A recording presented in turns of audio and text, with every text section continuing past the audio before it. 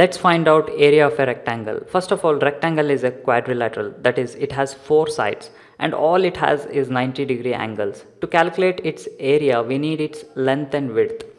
So length is the length of the longest side of the rectangle and width is the length of the smallest side of the rectangle. So area is calculated using length and width, that is, area is equal to length into width. So let's write the program. I'll take the variable length, width and area of type floating point.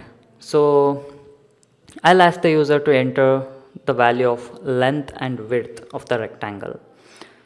So using the formula, area is equal to length into width. So we get the area and I'll print that out onto the console window. So it's that simple. Next video will be showing how to calculate the perimeter of the rectangle.